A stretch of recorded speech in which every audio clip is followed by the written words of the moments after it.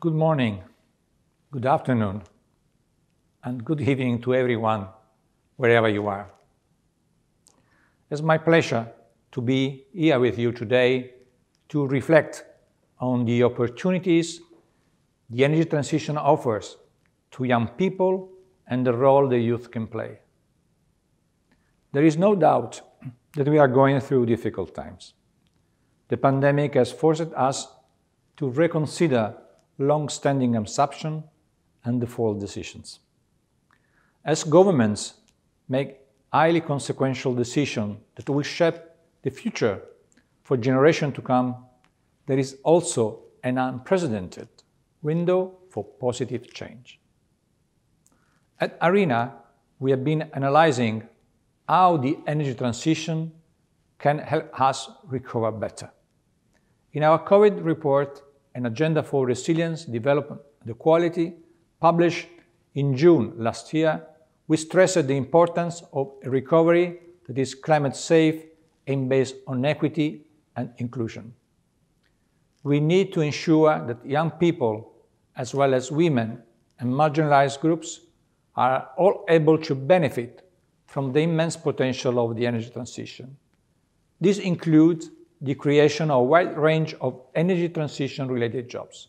Already today, 11.5 million people work in the renewable energy sector, and this could grow 4 times up in 2050.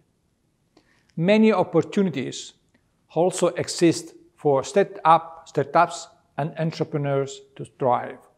We must provide young people with tools, the skill, and the support needed to take their place as the renewable energy professionals, innovator, and the leader of the future.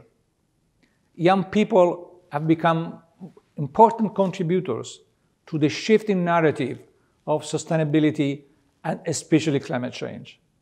In response, both countries and corporations are increasingly aware of the challenge and far more open to change than at any point before.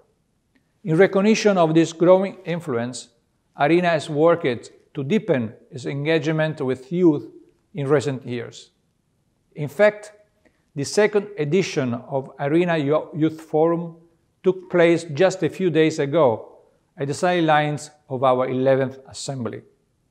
Over 400 people from 100 countries registered, and young people exchanged perspectives with high-level panelists on promoting an inclusive and just energy transition.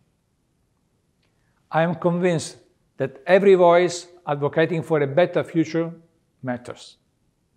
Conversations are crucial to establishing a mutual understanding of reality.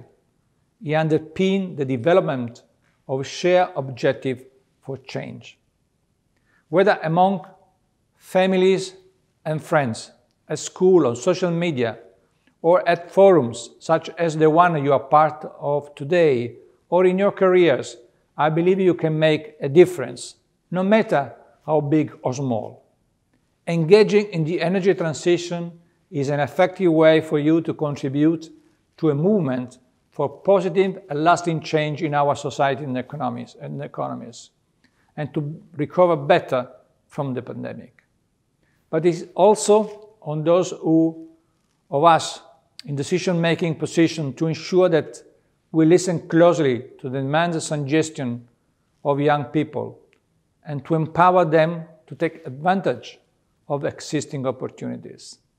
I welcome the efforts of the Youth for Sustainable Initiative to enable the engagement of young people in sustainability.